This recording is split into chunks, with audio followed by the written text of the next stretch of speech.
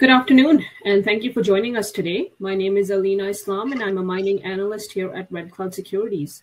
I'm very pleased to introduce Midex Resources to you today, a hard rock lithium explorer with multiple projects in Ontario. For the webinar today, we have with us key individuals from the Midex management team, including David Jamieson, Scott Young, and Tammy Lehtinen. The team will provide an introduction to the company, including its most recent acquisition of the Crescent Flake project. After the presentation, we'll take your questions live. Please send us your questions via the chat box, and we'll get through as many as we can. Before we get started, I do need to mention the fine print. For Midex Resources, there may be some forward-looking statements made on this call. I would direct listeners to the cautionary note on page 2 of the Midex Resources corporate presentation. For Red Cloud Securities, I would highlight that this webinar is for information purposes only and should not be considered a solicitation to purchase or sell securities or a recommendation to buy or sell securities. We note that this call does not take into account the particular situation or needs of individual investors. Participants should rely on their own investigations and seek their own professional advice before investment. Please see our most recent research located on our website for Midex Resources specific disclosures. With that, I'll hand it over to you, David. Please take it away. Thanks, Alina. I appreciate it. I think on this presentation, so you'll notice this will be a little different than what's on our website. So what we're trying to accomplish today is to get across the idea of that the lithium space is quite a bit different than most commodities. Investors in gold, silver, base metals, we've had in Canada over 100 years of exploration and mining, and we've kind of come up with a, kind of a set of rules or a set of expectations when we invest in mining companies. And exploration companies. So for the lithium space, I'm being specific about lithium, but you could extend it out to battery metals to some degree, is that we're in an unprecedented time where we're trying to revolutionize the way we use energy, the way we use cars, transportation, and it's all being compressed into a very tight amount of time due to global warming and the way that governments are reacting to climate change. So we're going to walk through a little bit of that before we get into some of the properties that Midex have and the investment thesis for investing in Midex. So there's our disclaimer. As Alina said, there's the same document is on our website. So what I'm talking about in terms of the lithium space is the supply chain. So what we've got right now is a supply chain that's dominated by Chinese technology.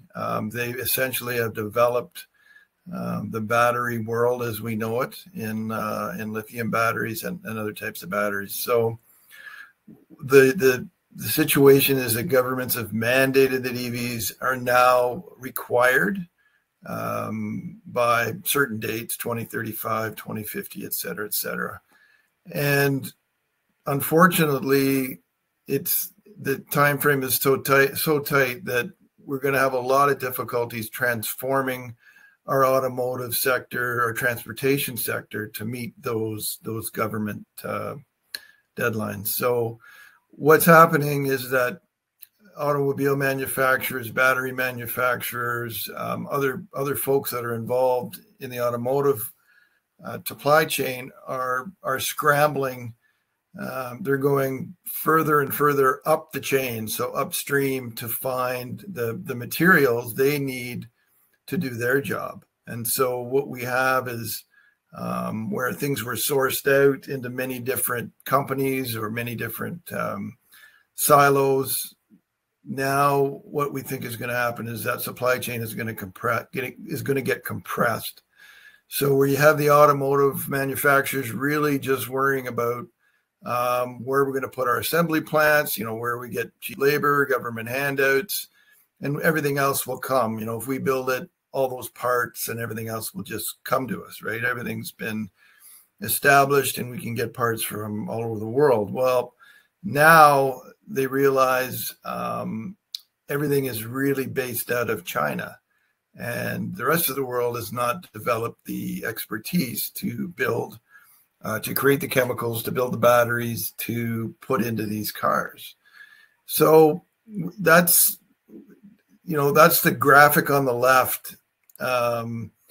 Shows kind of the risk levels. If you leave the supply chain the way it is, and you have everything compartmentalized or siloed into the old-fashioned categories, then you're going to run into trouble, because most of the categories are going to be controlled by China. We may be able to do the mineral exploration and the extraction, but everything else is going to, you lose control of it, which has got geopolitical ramifications. So when you're investing in lithium, I think you have to look at the rapid jockeying for position of all these companies and the investments that they will make, and the government is included in that. So we're going to have government support in terms of permitting. We're going to have government support in terms of loans, loan guarantees, checks being written down in the States. The IRA, they're writing checks to projects that look like they have all the, they check all the boxes, and they look like they're going to, be able to jump in and produce or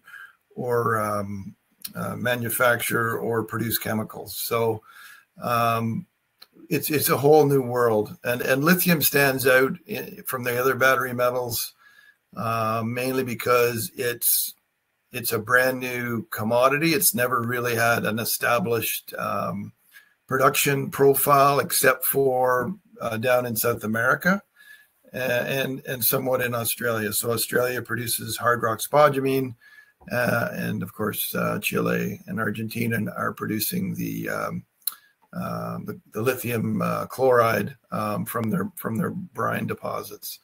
But in the past, that was more than enough to provide all the lithium that was needed for a very relatively small adoption of cars and then the other uses of lithium. Now that the adoption of EVs is now accelerating probably quicker than most thought, and we just don't have the lithium. And we're starting to see shortages of nickel, graphite, even copper to some degree will be challenged. So I wanted to introduce that. I think some of that's been out there. Some of that's been out there in the media, but I think there's a lot more to it if you dig into it. Like there's going to be the other part of it. We go to the next slide, is the ESG part of things. So the whole idea is to pull carbon out of the system. So we want to be able to not only produce EVs that are easier on the environment, but we want the materials that go into them also needs to be sustainable in terms of CO2 output, et cetera. So it's quite likely that we're going to get into a situation with blockchain, with transparency protocols, traceability protocols, where we're going to know where everything comes from, and we're going to know how much CO2 was used to produce that certain either commodity or part or whatever. So we also, that's another big change in terms of the mining industry. So we need to be able to sort all that out. We need to know which deposits, are able to run on. Most of the mining can be done through hydropower, on battery-powered large vehicles, or the processing can be done using hydropower, solar power, and those are all going to be traced. They're all going to be, part of your score, your sustainability score, and it's going to get more and more to be a factor in terms of profitability. So, this slide gives you some of the points. There could be penalties. If automakers can't meet their deadlines, to produce more EVs and gas-powered vehicles. We could have deficits in terms of, where, how we can source these, what countries are producing these materials, and what their power base does the power base for that particular jurisdiction use a lot of coal, for example. So you've got a whole lot of factors here. I think and they're all going to kind of feed into the idea that North America is definitely going to develop its own supply chain, and the supply chain right now does not exist. We have car manufacturers. We're starting to build battery plants, but we're not up and running, except for Sayona in Quebec. We're not up and running to start to produce the spodumene and the concentrates, and ultimately the chemicals. So, all that is coming.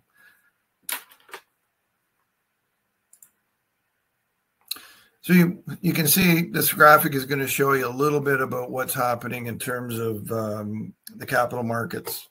So the one graphic shows in 2013, lithium issuers versus the rest of the exchange. 24 companies out of 1,300 were lithium issuers. The market cap of about 11 billion.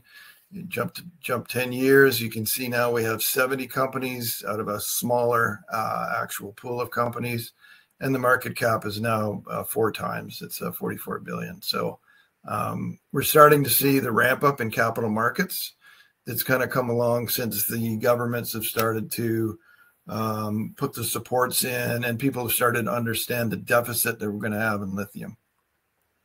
So this creates a big potential for mergers and acquisitions all the way up and down the chain. So we've got offtake agreements happening.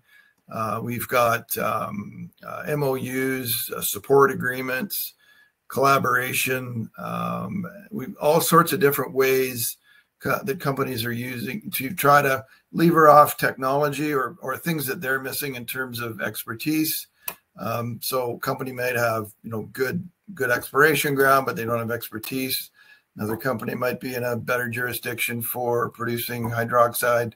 So you're going to see all kinds of deals, and then you're going to see the bigger companies. So the automakers, the battery makers, they're going to try and lock up supply. So we have offtake agreements that you see announcements all the time. You're even seeing agreements between, say, Tesla and other companies in terms of charging. So we don't have enough charging infrastructure. So they did, Ford deal came out 2 weeks ago, GM a couple of days ago. They're all going to be using the same charging network. So, you've got all kinds of things going on behind the scenes, and they're all important when you're thinking about investing in battery mineral mining or exploration, or more specifically, lithium. So we'll jump into what the key points for Midex here and what we're about.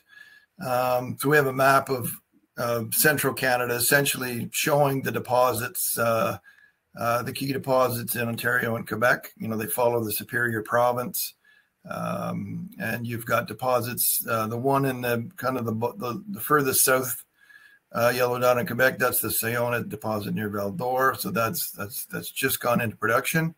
We have a number of other ones, Nemaska, James Bay. They're all undergoing fairly rapid construction processes. And then Ontario, you've got a number of deposits here that have been known.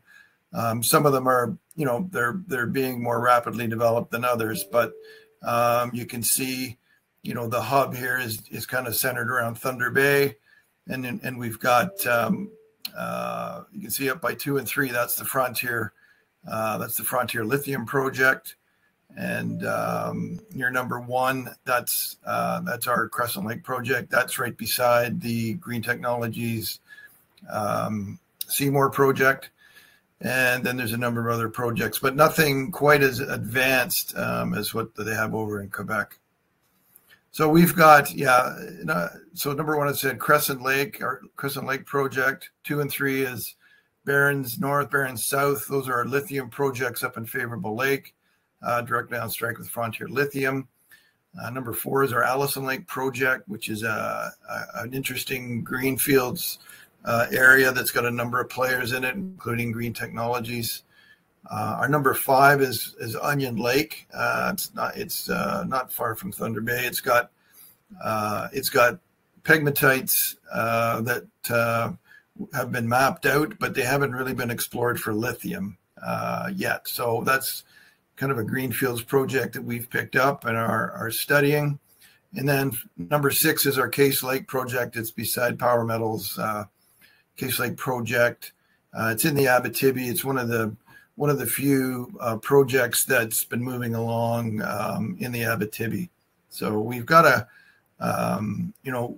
good geographic spread of projects. We've been acquiring them since 2020, so we were able to get in, before there was a lot of staking activity, so we were able to actually just stake some very good ground. A favorable lake, we were already there with our gold project, so it was fairly straightforward just to add on to the project. So you can see the rationale for Ontario. If you take our Crescent Lake project, for example, you can see the rail line and some of the road network.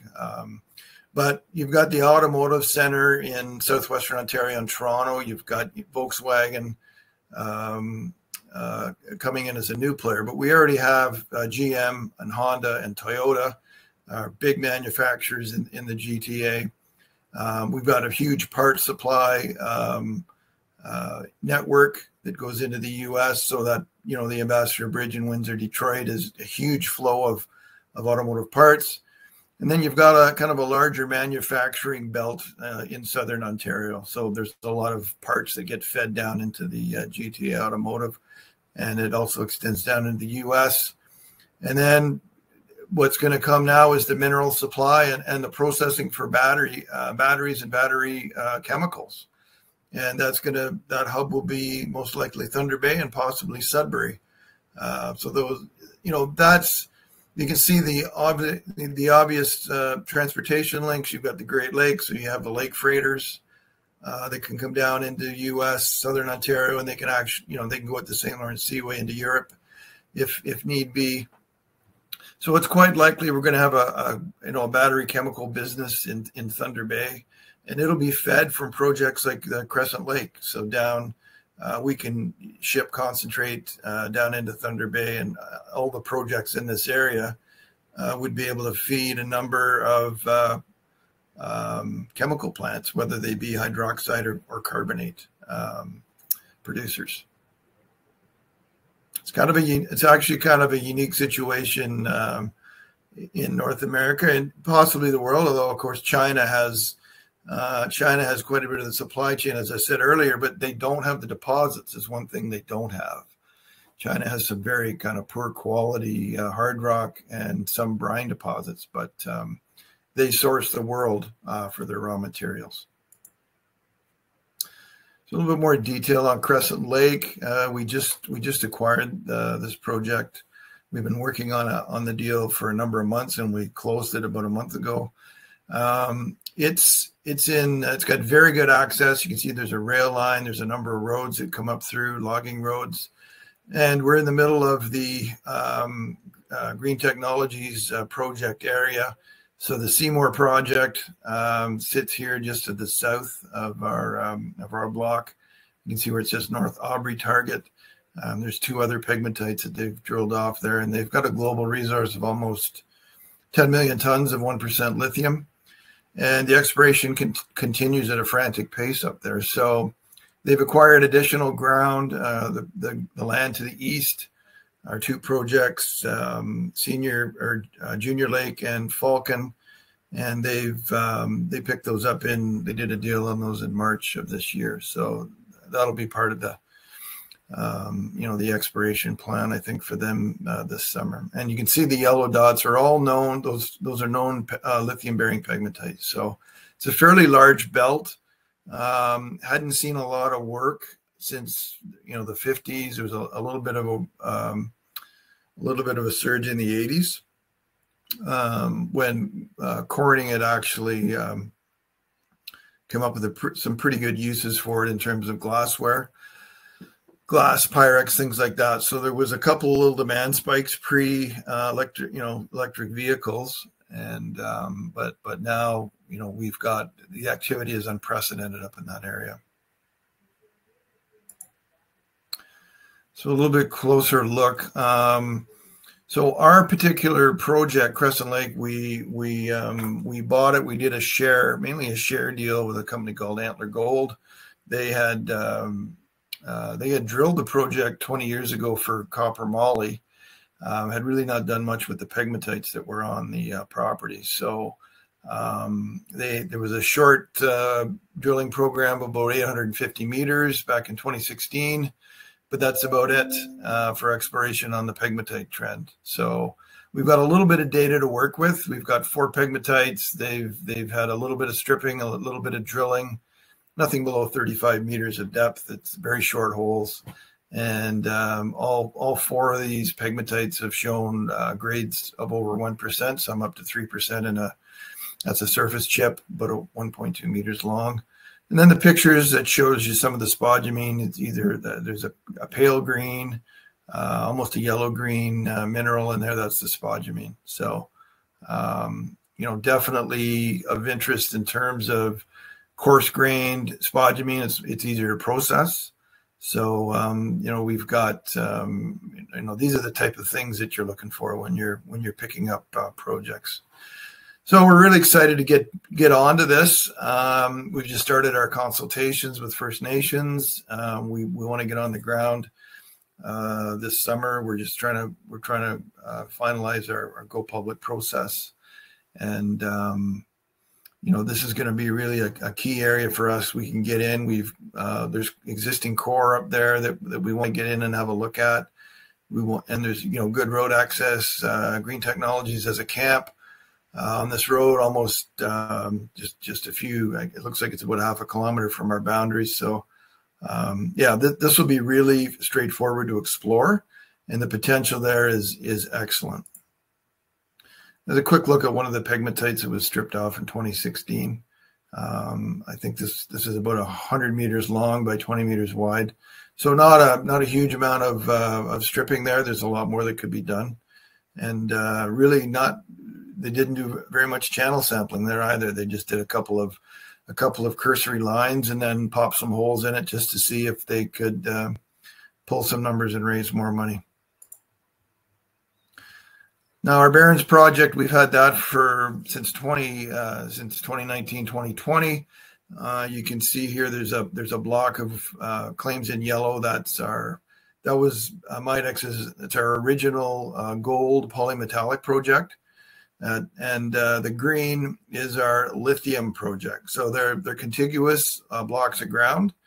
And it was kind of a natural progression. We'd staked quite a bit of this belt as a regional play. It had gone right into the lithium, kind of the high potential lithium ground that's marked by that purple fault here. And I guess what was missing was the gold mine in the middle. We were able to purchase that. And then as the time went on, lithium started to get, it started to catch a bid.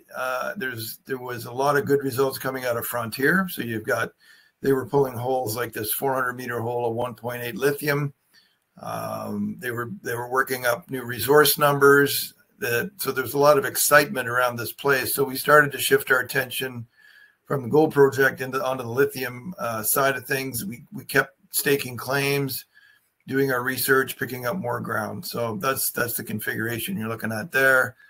So Frontier, I think Frontier's at 27,000 hectares for their lithium. We're about the same. We've got a little project down here, Lithium South, we were able to acquire when some claims came open. So this is a big trend. We've got really unique pegmatites. They're very large, very good grade, very low iron. So the potential here is enormous. Now we're a little bit further north than the other projects that you would have seen on that map. So we're about 200 clicks by road from Red Lake. And that road's a winter, part of it's a winter road. So we don't have full all-weather road access yet, but there is a power line that's coming in, and it'll be done by next year. So that's a quick look at our, we did a prospecting program for lithium up there late last year. We had a tight window due to the hunt coming in for the First Nations, but we got 10 days with a chopper. Basically it was, we had a crew of 4 guys. We'd split them up.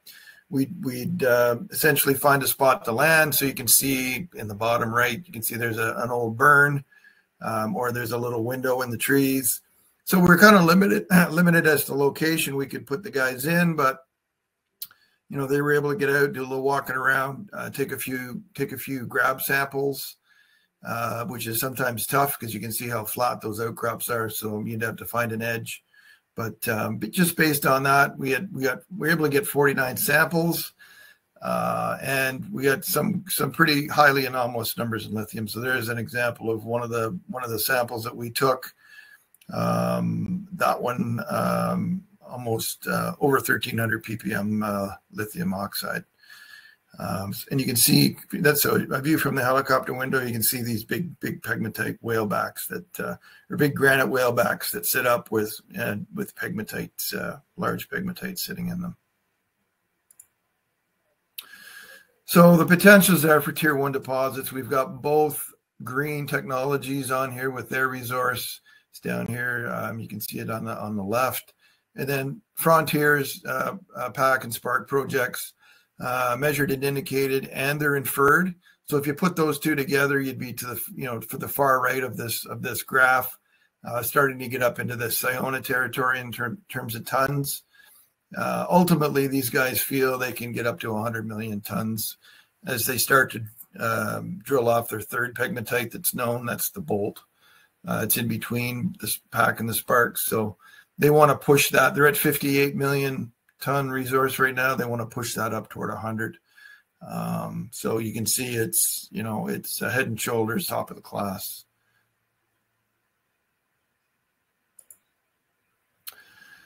So this gives you kind of a quick view of what we're going to do once we get public, and it includes all of our projects. So Crescent Lake and Barrens are kind of our 1A, 1B in terms of flagships, but we also have Allison, Onion, and Case, and they all have their own characteristics. They all have quite a bit of potential, and they have really seen very limited exploration work. So we want to bring everything along. So you'll see phase 1 is often LiDAR or till sampling or early stage prospecting. And then that'll segue, into channel cuts, more detailed mapping and prospecting, more detailed sampling as we narrow in on some of the better areas or some of the better pegmatites to work on. And then that will segue into drilling programs. And we'll, ultimately the ideal thing would be to, generate drill targets on all of our projects and just rank them out. Logistics are a little different at Barrens than say they would be at Onion. Onion's just outside of Thunder Bay, so we can almost stay in Thunder Bay and drive up to Onion. Barrens, we may need to use one of the construction camps that are up there or stay in the community. Case Lake's in the Abitibi. There's excellent infrastructure there. So again, that's really straightforward in terms of exploration. So we've got a whole bunch of different logistics there. It's kind of important. I know everybody's talking about fires. Sometimes the west will be having issues with fires, sometimes the east. Right now it's the east, although Tammy says there was not any smoke up in Timmins right now. A lot of it's in Quebec. But it's important to kind of have that geographic diversity because you may not always be able to work when you want to work. I know 2 years ago, Red Lake was shut down for quite a while due to fires. So there's our timeline, Q2. We're doing our public transaction. We've already closed Crescent. That was a material property. And Q3 is we're moving in, getting public, moving into the exploration phase. We're still compiling data. We're writing a 43-101 on Crescent. We're still evaluating acquisitions and deals, staking. And then Q4, we get into the more the drill planning phase. We do, targeting exercises, ranking, priorities, and logistics about, figuring out best times to get in on the ground. Barrens with a winter road, obviously it's to get in there in the winter and do your drilling. But a lot of these other projects are all excellent road access. So we got, it's 12 months of the year, more or less, is available to us in terms of working. And here's the team at Midex. So we've got a well-rounded team. I'm a geologist by trade. I've worked for many junior companies on the technical side and on the not so much on the capital markets, but in some cases. We got Scott, who raises the money. He's on the call, and he's been in capital markets for decades. Came in early on when we were raising money to get the company off the ground. Tammy Lehtinen's on the call, and she's when it comes to First Nations permitting, she's got a ton of experience in grassroots and advanced projects.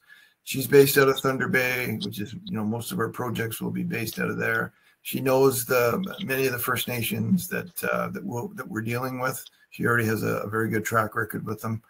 Doug Harris, again, capital markets, lots of expertise, junior companies. He's also he's a part-time CFO for Grid Metals, which is looking at lithium in Manitoba. And then our directors, very well-rounded. Terry and Andreas come over from Talisker. And a lot of good capital markets experience there. Terry's got his PhD in structural geology. John, again, good capital markets experience. Glenn was the founder, excellent experience in Northwestern Ontario logistics. And then Glenn Baldwin's an Aussie, a mining engineer, excellent experience in all kinds of deal making and capital markets. So, we've got a really good, well-rounded team that covers the bases. Just a quick look, peer review. So we've put up some companies that we're directly beside. So these are all Ontario-based focused companies. So you see Frontier and Green Technologies and Power Metals. Those are three projects at Case, Barrens, and Crescent that we're cheap by gel with. And then a couple of other players in Northwestern Ontario. Critical Resources is near Dryden. RockTech is Georgia Lake. And then ourselves. So you see the market caps. This is our market cap. We're in the middle of financing, so that market cap will be closer to 13 as we start to raise money. We're raising money at a 15 cents, 17 cent flow, whereas these raises previously were at a dime. So that's where that 8 million market cap comes from. And you can see the acreage. I mean, we're right up there with all these guys in terms of overall hectares. And we have quality ground too. So that's, and we're geographically diversified. So it's kind of a unique situation for us as a private company. And there's our cap table. So you can see that we are fully diluted. So you can see where our current shares are. So at a dime, that's where the 8 million comes from. Warrants, we just put in place an option program. It still has to be approved by shareholders. A few property agreements. I guess, and it's another good point. Most of our ground has been staked. So the property agreements that we have are relatively few and small, except for the Barrens gold mine that we bought. The Crescent Lake deal is another one, but we issued shares for that one. So that's going to go up once all these transactions have settled out. So you've got warrants and options, and I think the key thing here is that insiders, so management, directors, we're still in that 20 to 25% range in terms of ownership of the company. So as a Privco, we've done 3 rounds at 10 cents over the past 2.5, 3 years, and we've maintained we've written checks on all those financings internally. Yeah, so that's it. Discovery, delineation, and expansion. And it's kind of unique. We were in New York. We had a number of folks want to come see us because we were the only private company in the whole show. So they wanted to know our story. So happy to take some questions. Well, thanks a lot, David. That was a very informative presentation. So we'll start the Q&A portion of the webinar now. Just as a reminder to our participants, you can type your questions into the chat box at any time. So we do have a couple of questions here, David. Let's start off with maybe Crescent Lake first. You had a good project with Barron's, very promising, favorable jurisdiction. So can you talk about the rationale behind the Crescent Lake acquisition? Yeah, that's a good point. I didn't really touch on that in the talk, but yeah, the geographic diversification is important. The other thing that's important is timelines and different types of projects. So at Barron's, we have we're right beside and have almost as much ground as Frontier, and they've got a tier 1 deposit that and likely more deposits that'll be of unique characteristic in terms of size, grade, and quality. So it's unmatched in North America.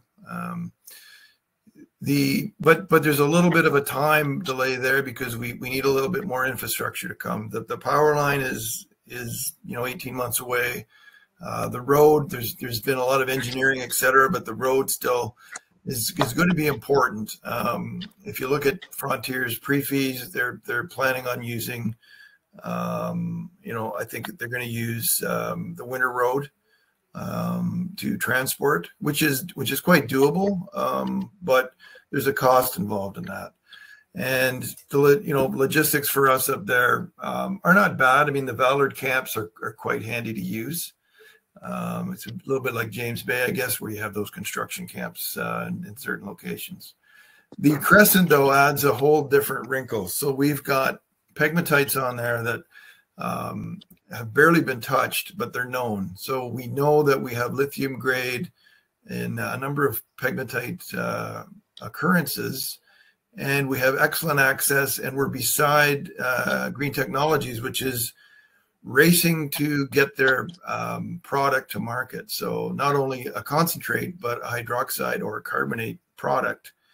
And they have the ability to do that. They come out of that side of the business. So Primero is a big construction mining company in Australia.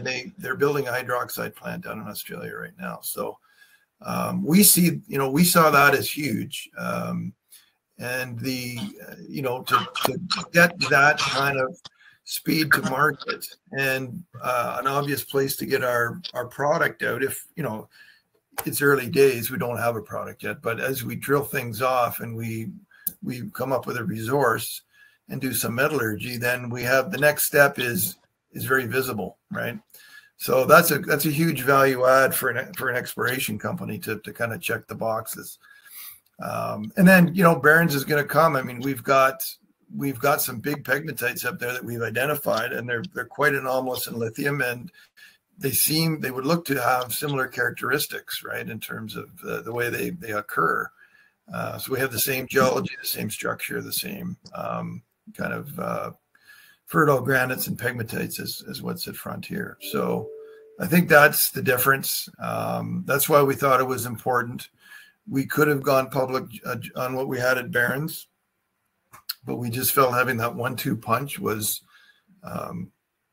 important. And in some respects, it's opportunistic. I mean, the Crescent project was offered to us.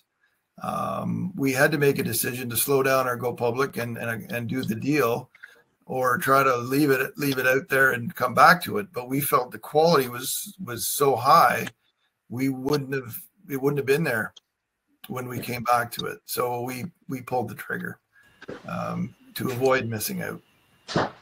Right. Okay. So a bit of historic drilling already present on the Crescent property, but what would you look to do in the next few months? Yeah, I think we want to get we want to characterize each one of those pegmatites. So we need to get a couple of geos in there, having a look, and then get the permitting underway. So you need to have a plan when you do, you need to plan your work when you apply for permitting. So, so we do that. We can start channel cutting. We obviously, you don't need permits for that, and prospecting to try to, let's see what the potential is. There's like an 8-kilometer trend between the pegmatites that are known and the Aubrey pegmatites that GT1 is looking at. So there's areas there that have obvious potential to prospect and or do some geochemistry. So we're going to do multi kind of multidisciplinary, I guess, approach. But we want to bring those pegmatites, up to a resource as quick as we can. If it looks like the size is there, and I know one of the pegmatites is, it's 100 meters long that has been exposed, and the drilling's only gone down 35 meters, but there's still pretty good spodumene down there. And if you look at other projects, that tends to be, these things, no reason they don't go to depth. So there's a ton of potential there. We want to make sure we do it right. So the First Nations are going to be, they're going to know we're going to be very transparent, and the drilling will be done, to the extremely high standards. So we're not going to rush it that way, but as soon as we can get, that drill on the ground and start building up a resource on what's known, and then finding other ones, because I think that's the key, is to get that tonnage up to where an offtake agreement might make sense, and get enough material for metallurgical and that kind of thing. Okay, so you mentioned First Nation communities, David. Have you had any initial conversations, or has there been any dialogue with them? Yeah, Tammy, if you want to jump in. Yeah, great question, Alina. So, like Dave mentioned, we completed this acquisition about a month ago, and so immediately upon that successful completion of the acquisition, we reached out to the communities. So those meetings will be taking place very shortly, and these are groups that have seen economic development in their area, seem to be open to mineral resource development and participation. So we're looking forward to those conversations. Okay, all right, great. Just on your go public transaction, David, are you going public on the CSC or TSXV? It'll be on the Venture Exchange, TSX Venture. Okay, all right. A bit of a broader question here. If you had to look at a strategic partner, what might you prefer, an auto OEM, battery maker, or larger lithium company? Is the question, would we, or who would we consider? I mean, who would you consider, I guess? What type of partner might you prefer is the question. Yeah, it's a really good question. So Green Technologies just did an offtake with LG in Korea.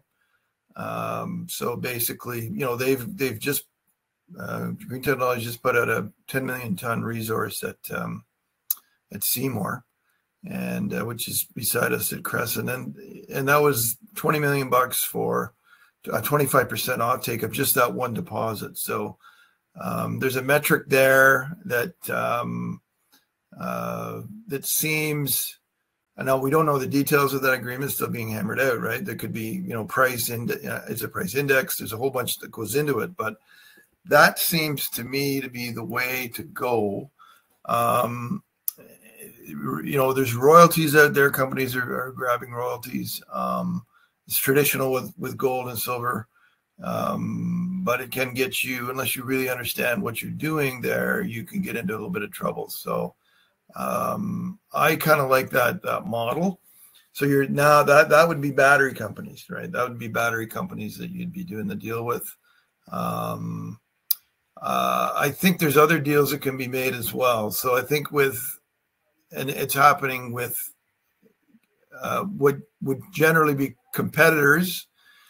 in other sectors, the gold-based metals, they're teaming up, because we do have things like labor shortages. We have obviously we have First Nations in common, like at Frontier. We talk to them from time to time, Tammy and her counterpart at Frontier, about how we're approaching things. So there's more cooperation, I think, and in general, the government is helping. They're trying to streamline everything here. We're doing this as quick as we can. So there's going to be more loose partnerships, but we're seeing other ways to finance rather than the typical equity market thing. So the offtakes are important. Government grants, government supportive exploration programs is important, and logistical agreements, or even they may even be ad hoc with other companies. So that's the way I look at it. I don't necessarily think we have to do a traditional merger, but I think there's going to be ways to finance, and certainly the cooperation will be there, because I don't think we want to move. We're certainly not going to move into the chemical part, right? I mean, if Green Technologies is going to do that, if Frontier is going to do that, then we'll have deals with them, right? So that's the way we look at it. We've got lots of good exploration ground. Let's get some resources. We could do earn-ins or farm outs as well. We've done that on our gold projects. We farmed out our Sturgeon gold project to get it off our plate. And so I think that we built the company on deals. Like, a lot of it's staking, but again, that's research, staking ground, doing deals when you need to. And when opportunities come up, you certainly evaluate them. And we got a team that we've got like good capital markets guys. And like I said, we've got some, with Andreas and Terry and Glenn, we've got guys that can evaluate this stuff. All right, sounds good. So another question here. Every junior says they have a high quality lithium prospect. How do you know your targets are highly prospective? Well, we're running off of a program at Crescent that ran in 2016, where we've evaluated the data. We think it's good data.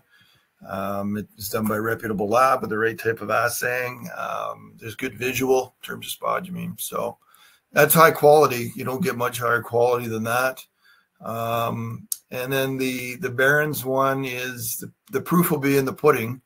The geology gods have blessed that belt with some of the best geology for lithium pegmatites in North America. So we've got to prove that we can find them, and we've sort of shown that the geology is very similar on our ground as to what they have at Frontier. So now it's up to us to find them and delineate them and see how big they, if the grade's going to come up, and how big we know the size is there. We see that size, which is really unique to that belt.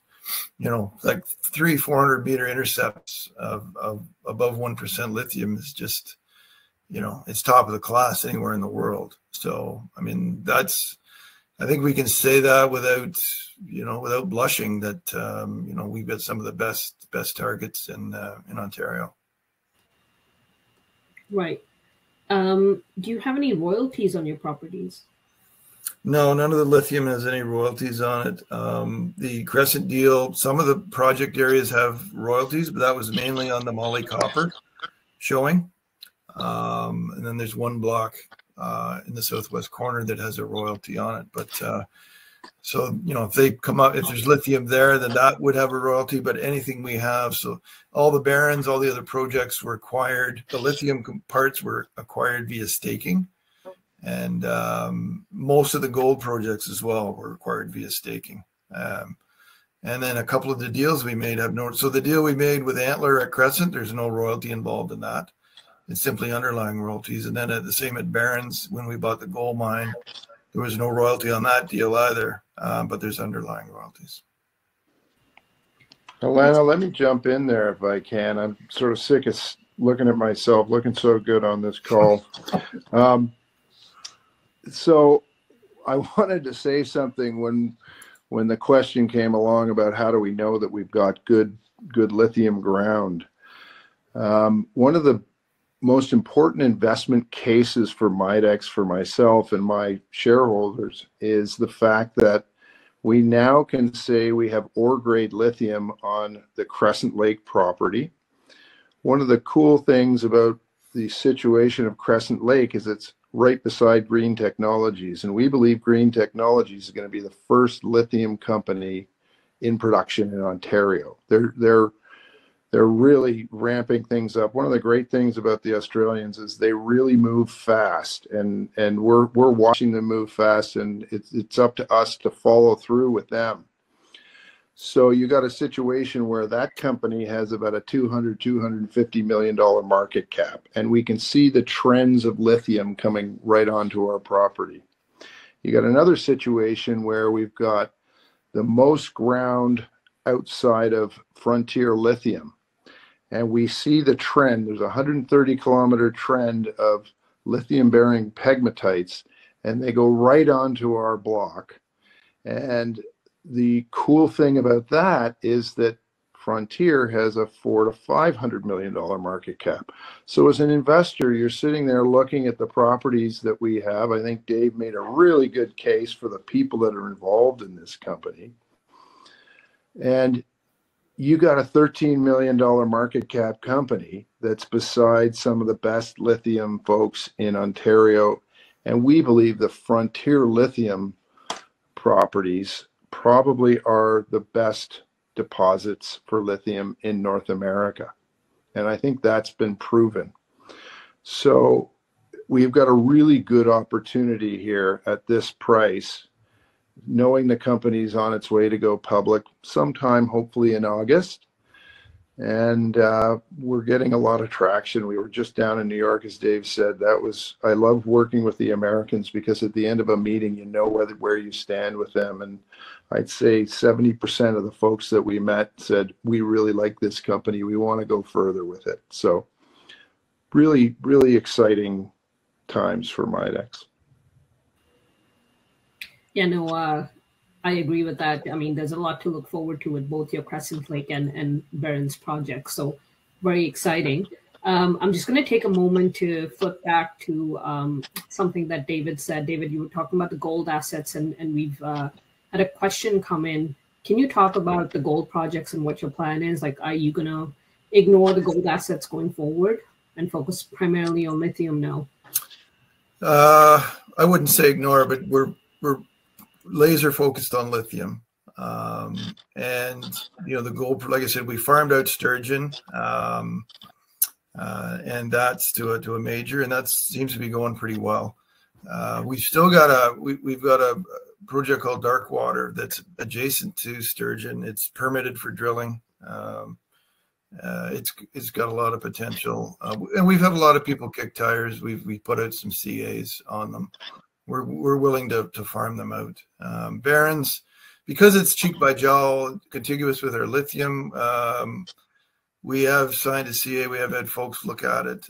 We're in the middle of permitting, we put a large drill program permit in, and there's some work that needs to get done by the government in terms of rehab there. But if we get that permit, we would partner up, or we'll wait. We'll wait for the gold market to improve. Although, to me, the price is high enough. I know that the Canadian mid-tier and majors are doing quite well, and they're looking around for projects. Like I said, we got called. We took the phone call at Sturgeon. We weren't actively shopping it.